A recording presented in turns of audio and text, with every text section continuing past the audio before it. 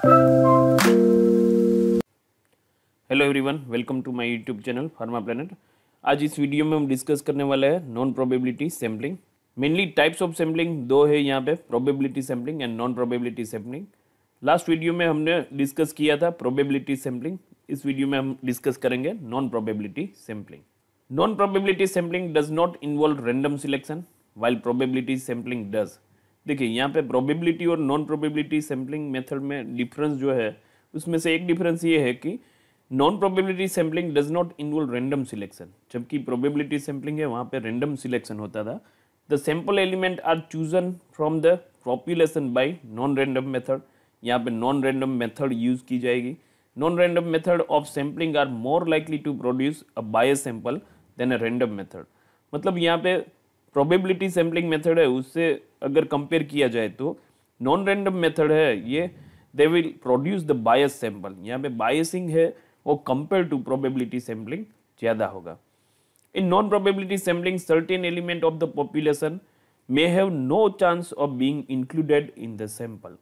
वेरेज probability sampling में हमने देखा था कि हर एक जो भी एलिमेंट है उनको इक्विवेलेंट चांस है चूज होने के लिए, लेकिन यहाँ पे नॉन प्रोबेबिलिटी सैम्पलिंग में सम of the element they have no chance that they will be included in the sample. Why non probability sampling? देखिए ये इनका ड्रॉबैक है, बायसिंग है, फिर भी क्यों ये यूज हो रहा है non probability sampling? Why we should use और why we the researcher they have interest to choose in non probability sampling? See, the most frequent reason we can say for the use of non-probability samples that involves convenience and the desire to use available subject। मतलब convenient है एक तो ये non-probability sampling convenient है। convenient क्यों है क्योंकि यहाँ पे researcher they can use the available subject। ये टेक्निक में available subject है। जैसे कि हमने अगर सर्वे कुछ कर रहा हूँ मैं, तो मैं जो भी मेरे सैंपल है वो पूरे इंडिया में फैले हुए, तो यहाँ पे क्या है कि अवेलेबल सैंपल, जैसे मैं गुजरात में स्टडी कर रहा हूँ तो मैं यहीं से सैंपल ले लूँगा, गुजरात में से ही मैं स्टडी कर लूँगा। मैं केरला में अगर कोई सैंपल है मेरा तो वहाँ से मैं सैम्पलिंग नहीं करूँगा। तो researcher they will choose, they have desire to use available subject. जो भी अवेलेबल सब्जेक्ट है वहाँ से स्टडी की जाएगी। That's why the non probability sampling that is being used. Now we can divide non-probability sampling method into 5 types: convenience, purposive sampling or judgmental, quota sampling, snowball sampling and voluntary response sampling. We will see one by one. First one, convenience, also known as a accidental or haphazard sampling. Sample will be selected which appear convenient to researcher. Researcher को जो convenient है ऐसे sample यहाँ पे select किए जाएंगे और to the management of the organisation in conduction of research. मतलब मैनेजमेंट जो भी है ऑर्गेनाइजेशन या फिर जो रिसर्च कंडक्ट कर रहे हैं उनको क्या कन्वीनियंट है, accordingly the sample that will be selected. Convenience sampling is referred to as accidental और incidental and they involves the choosing readily available people और ऑब्जेक्ट फॉर अ स्टडी और which are most accessible to the researcher. मतलब यहाँ पे researcher को जो सबसे ज़्यादा एक्सेसिबल है या फिर रेडिली अवेलेबल पीपल और ऑब्जेक्ट, अवेलेबिलिटी क्या है। और कई बार ऐसा भी हो सकता है कि कोई रिसर्च है चल रहा है, ऑनगोइंग है या फिर रिसर्च प्रोजेक्ट है, तो on the basis of expense, क्या एक्सपेंस है, यहाँ से हम सैंपल लेंगे तो क्या एक्सपेंस होगा, कहीं और से लेंगे तो क्या होगा, उनके बेसिस पे भी ये कभी कभी मोस्ट एक्सेसिबल जो सैंपल है that will be selected by the researcher. Then this method that is easy and inexpensive way to gather the initial data, but there is no way to tell if the sample is representative of the population, so it cannot produce generalizable result। देखिए यहाँ पे कई बार क्या है कि भाई जो हम सैंपल चूज कर रहे हैं तो ऑलरेडी वो मोस्ट एक्सेसिबल मोड में ही आ रहे हैं, तो कई बार ऐसा हो सकता है कि जो भी रिजल्ट आएगा वो जनरलाइजेबल रिजल्ट हम नहीं कह सकते, जनरल रिजल्ट नहीं हो सकता इसका। For example, you are researching opinion about the student support service in your university, so after each of your class you ask your fellow student to complete a survey on the topic।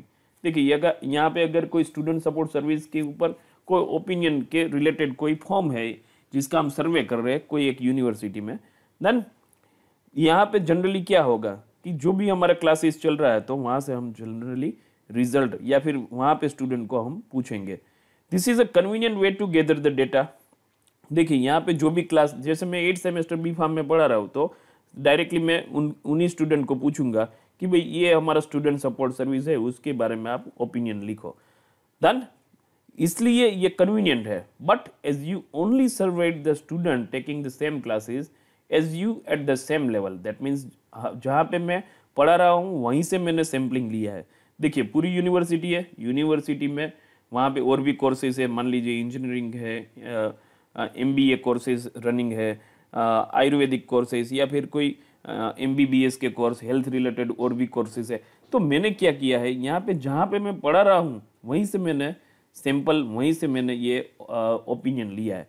So we can say we are biasing with the data, और we can say the sample is not representative of all the student at your university.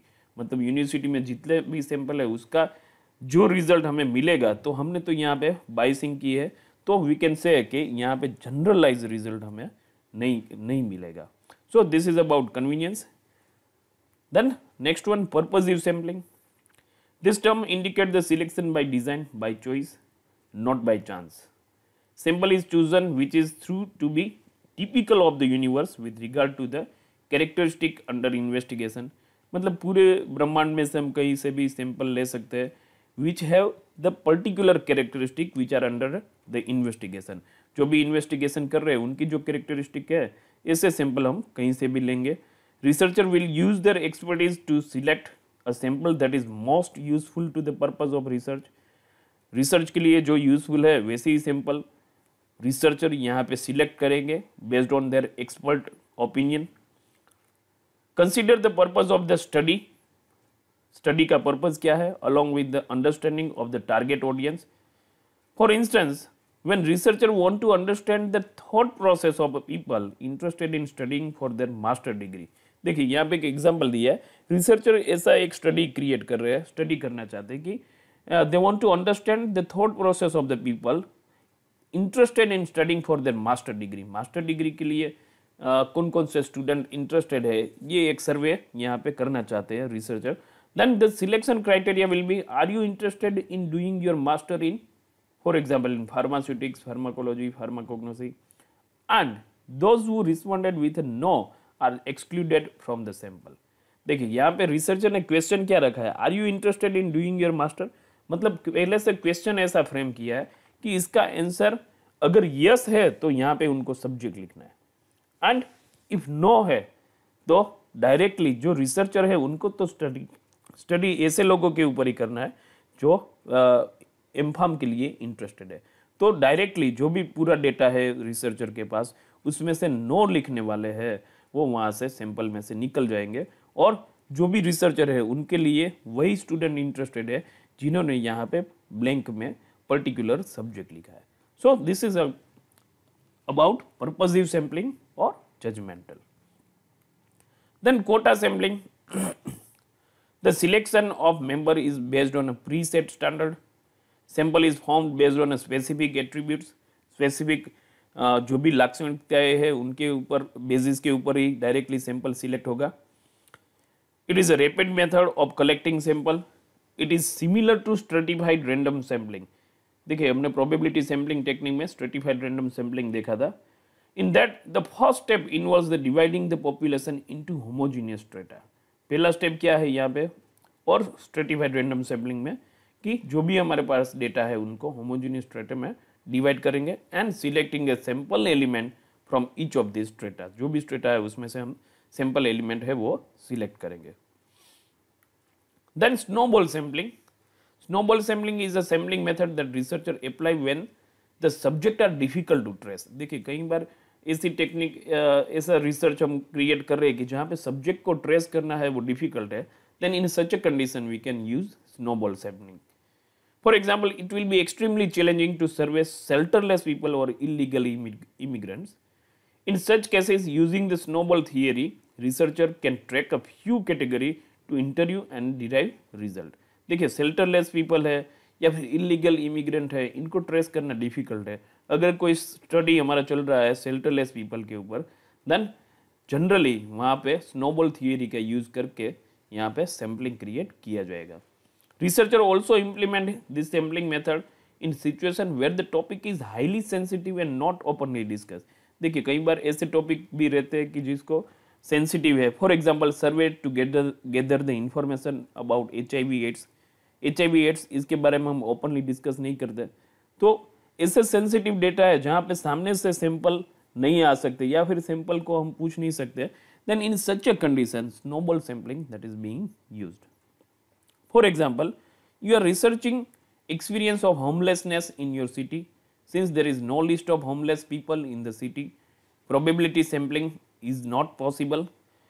देखिए यहाँ पे हमें पता ही नहीं है कि कौन से है होमलेसनेस पीपल है सिटी में, तो इसी कंडीशन में हम प्रोबेबिलिटी सैम्पलिंग का यूज नहीं कर सकते। Then how we will use this snowball sampling? You meet one person who agree to participate in the research and she put you in a contact with other homeless people that she know in the area। मतलब यहाँ पे हम जैसे एक कोई एक particular है person या फिर सैंपल हम बोल सकते हैं कि उनसे हम मिलेंगे, देन उनको हम पूछेंगे कि भाई ऐसा कौन दूसरा है कि जिसके पास घर नहीं है ये सिटी में। तो one by one two second to third likewise we can have the contact, और जिसको एक्चुअली ट्रेस करना यहाँ पे डिफिकल्ट है, then in such a condition we use snowball sampling। दूसरा एक एग्जांपल है, suppose the researcher wanted to determine how to help people to stop cigarette smoking। The researcher might know of someone who has been successful in refraining from cigarette smoking for 10 years।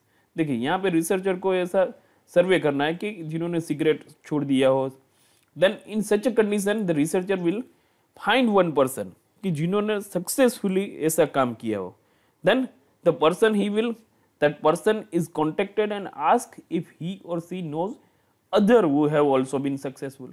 देखिए यहाँ पे पहला जो list बना वहाँ से हमने दूसरा एक कॉन्टेक्ट लिया है कि भाई ऐसा कौन दूसरा है कि जिन्होंने सक्सेसफुली यहाँ पे सिगरेट है वो क्विट कर दिया है, cigarette smoking. Then this type of networking is particularly helpful in finding people who are reluctant to make their identify known such as substance abuse user। For example देखिए यहाँ पे क्या है, बहुत सारे लोग ऐसा नहीं चाहते कि उनकी आइडेंटिटी पब्लिक के सामने आए, या फिर मान लीजिए कि यहाँ पे सिगरेट स्मोकिंग क्विट करने वाले लोग हैं तो उनको ऐसा नहीं भाई बताना कि भाई मैंने पहले सिगरेट पीता था और बाद में मैंने सिगरेट क्विट कर दिया है। Likewise any substance abuser, drug addicted person है, then such a person they don't want to make their identity to the public, so in such a condition we can use snowball sampling। Then voluntary response sampling, similar to convenience sample, a voluntary response sample is mainly based on age of access। Instead of the researcher choosing participant and directly contacting them, people volunteer themselves, for example by responding to a public online survey। देखिए हम यहाँ पे हमें sample चाहिए, इन सच a condition we will make one survey, online survey यहाँ पे create, Facebook के ऊपर या इंस्टाग्राम के ऊपर हम एक सर्वे क्रिएट कर सकते हैं। Then afterward the people will see this thing, particular link will be shared and accordingly the volunteer itself they will make their nomination for such type of survey. Then voluntary response sample are always at least somewhat biased, as some people will inherently be more likely to volunteer than others। देखिए generally ऐसा जब हम सर्वे कर रहे हैं voluntary response sampling में, तो बहुत सारे लोग ऐसे भी होते हैं कि भाई चलो कुछ तो सर्वे चल रहा है, हम इसमें रिस्पॉन्ड करेंगे। तो जिन लोगों का कुछ लेना देना भी नहीं है सर्वे के अंदर, ऐसे लोग भी कई बार सर्वे में पार्टिसिपेट करेंगे, तो जो भी डेटा हमारे पास आएगा वो बायस हो सकता है। फिर कई बार ऐसा भी होता है सर्वे में अगर किसी को पैसे मिल रहे हैं, ऐसा कुछ है, तो भी कई बार ऐसा हो सकता है कि सर्वे में लोग पार्टिसिपेट करेंगे।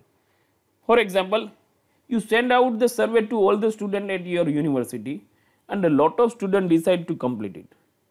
देखिए एक हम सर्वे, फिर से वही एग्जाम्पल हमने जो अभी लिया था कि एक सर्वे क्रिएट कर रहे हैं यूनिवर्सिटी में, and some students they have decided to complete it। This can certainly give you some insight into the topic, but the people who responded are more likely to be those who have strong opinion about the student support services। मतलब जो भी student यहाँ पे है वो student support service को मानते हैं, वही स्टूडेंट है वो ज़्यादातर यहाँ पे रिपोर्ट करेंगे। बहुत सारे स्टूडेंट है तो वो ऐसे सर्वे से दूर ही रहते हैं, या फिर सर्वे में पार्टिसिपेट नहीं होंगे, या फिर उनको स्टूडेंट सपोर्ट सर्विस के ऊपर भरोसा नहीं है। So you can not be sure that their opinion are representative of all the student. तो यहाँ पे जो हमारे पास डेटा आएगा तो ऑलवेज वी कैन नॉट से, और यहाँ पे ये भी बोल सकते जनरलाइज रिजल्ट हमें नहीं मिल सकता। That's why this all techniques that says that these are the biased sampling। So in this video we discuss about the non-probability sampling, in that convenience sampling, purposive sampling or judgmental, quota sampling, snowball sampling and voluntary response sampling। Thank you for watching my video। If you are new to this channel, please subscribe my channel and share this video to your friends। Thank you for watching this video।